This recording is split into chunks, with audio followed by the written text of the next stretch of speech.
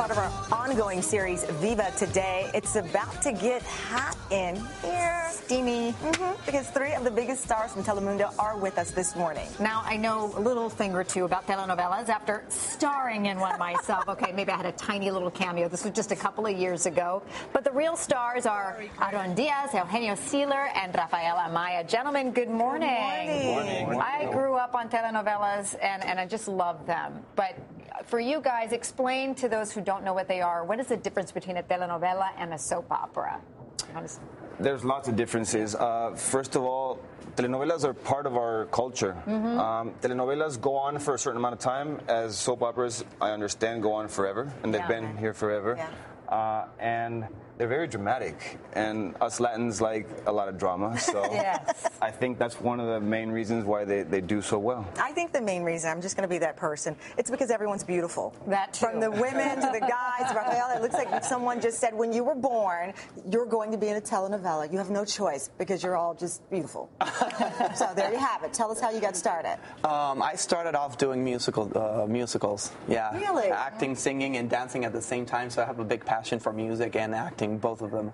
But, well, now I have, in some of my novelas, I get to sing some of the other songs, like in Reina de Corazones right now, I have a song in there that's the romantic theme for the novela.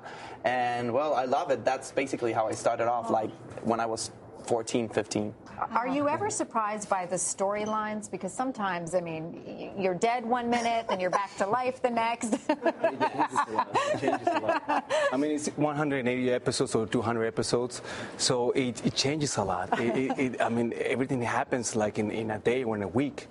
So you have to catch up every day. Sometimes it's like, how am I going to say this with truth, you know? I'm going to sell this. Exactly. And the fan base is huge. Some of the shows beat out network shows, and you have global fans just around the world who are chasing you down just to get an autograph. What is that like? How do you balance that?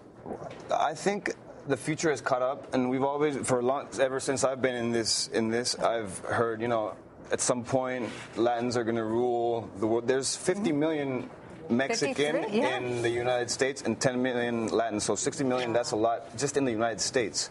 That's why they're so big. And also, I've been living here since I was 14, and you know, you miss home, so you want to see what people are doing back home, and that's another reason why. Stories. Your language. That's a good point. Everything that reminds you, you know.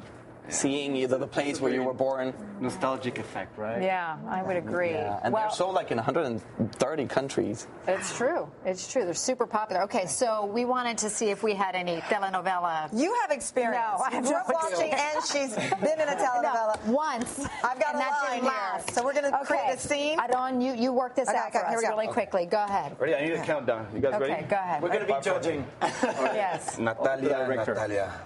I always knew you were the most interesting señorita in the world. But Aron, I told you I was married. And wait, what about me? You said that to me yesterday. Smack! Aron, Eugenio, Rafael, gracias. Thank you. As part of our ongoing series,